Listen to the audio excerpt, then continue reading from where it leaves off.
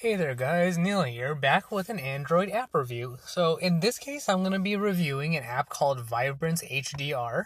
What the app does is that it allows you to manually create HDR images by taking pictures at multiple exposure levels and then combining the images into one.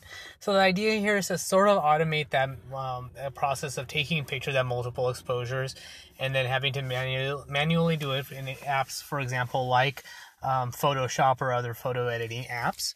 So the first thing you're going to need to do is install an app or a camera app that allows you to take pictures at multiple exposures and save them individually. So in this case, I'm going to be using Camera FV5. I did buy the Pro version, but you should be able to do it on the light or free version as well. I didn't test it on that, or I may have a long time ago, but I don't remember offhand. Other apps like Open Camera and from the website, I think they said a better camera also allows you to do that. So there are a few apps that do that, but the only requirement is that you are able, or that you do take or use a camera app that allows you to save the picture at multiple exposure levels. So so if you do use Camera FE5, what you're gonna do is you're gonna go, or in any camera app, is you're gonna go into the settings that allows you to take or set your exposure settings. So in the case of Camera FE5, you're gonna click on this button at the top. You're gonna hit bracketing or BRK, and then you're going to set the number of frames that you want to take a picture of. You can start at 1 frame and go up to 7. So what I'm going to do is I'm going to set it at 0 for now so I can show you, but you can set it at 1 frame, and you can set if you want to take all these different levels, you can do that. But as you increase the number of frames, you can only take a certain number of exposure settings at that. So the maximum at 3 frames is 2. And then when you jump up to 5 frames, the most number of exposure levels you can set is 1. And then it also goes in the reverse direction at -1 as well.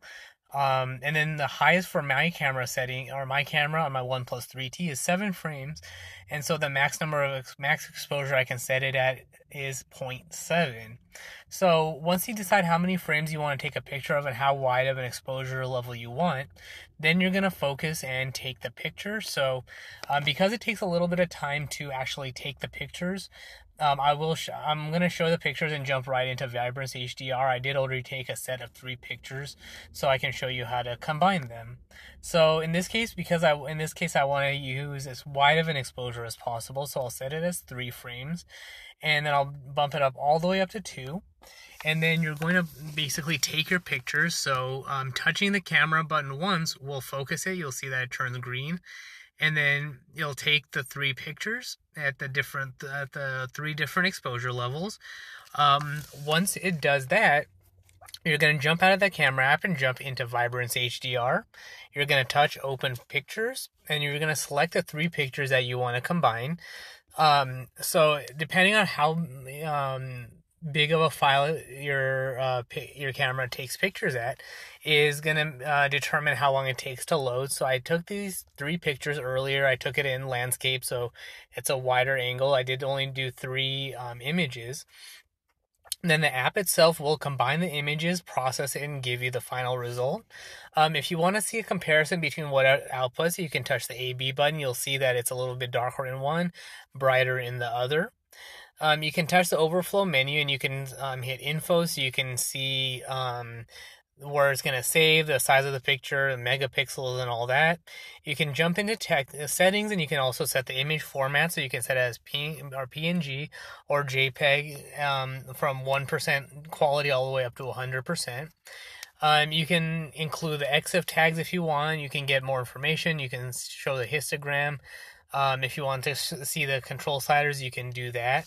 And then if you find you want to do other settings, the app also allows you to set the brightness, contrast, saturation, and white balance.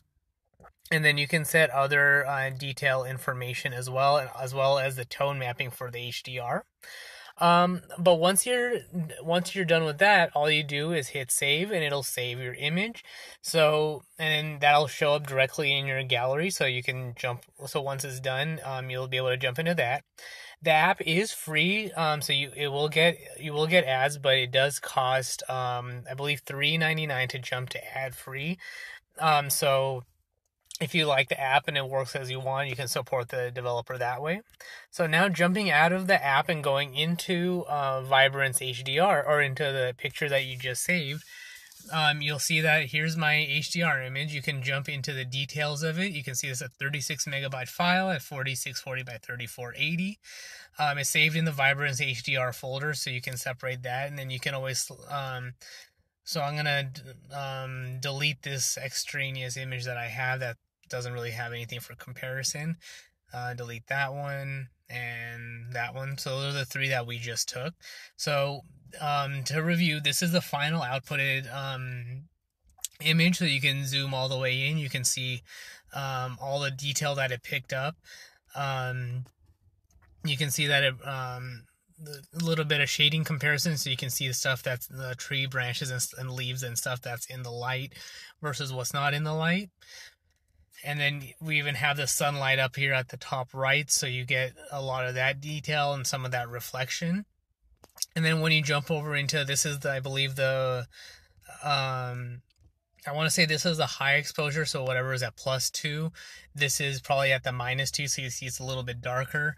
And then you have the normal image that's just at 0, so it combined those three images. So overall, a pretty good app. It's pretty nifty. I'm still playing around with it. I want to take pictures at multiple exposures as well as, or a wide or a narrower range of exposures, but more frames to see how it compares. But in general, because there's a wider range of exposures, the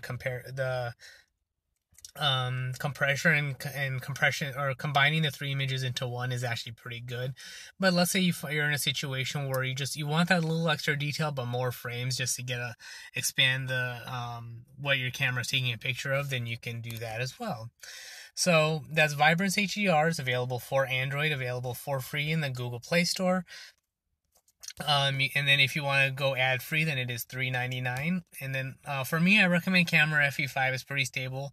Open Camera is pretty good as well. I use it on and off, but it if memory serves, I only didn't like it because it has a lot of controls, and I think I didn't like the picture quality that it took or something along those lines.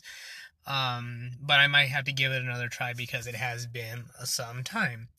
But that's all there is for that. So if you have any questions, comments, or concerns, or anything like that, this video is on YouTube at youtube.com/PatelN01. You can also find me on Twitter at PatelN01 as well.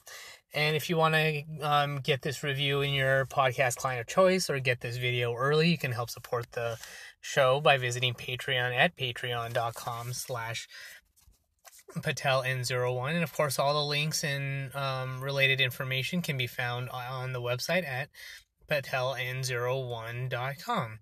But that's all there is for this review. Thanks for tuning in, and until next time.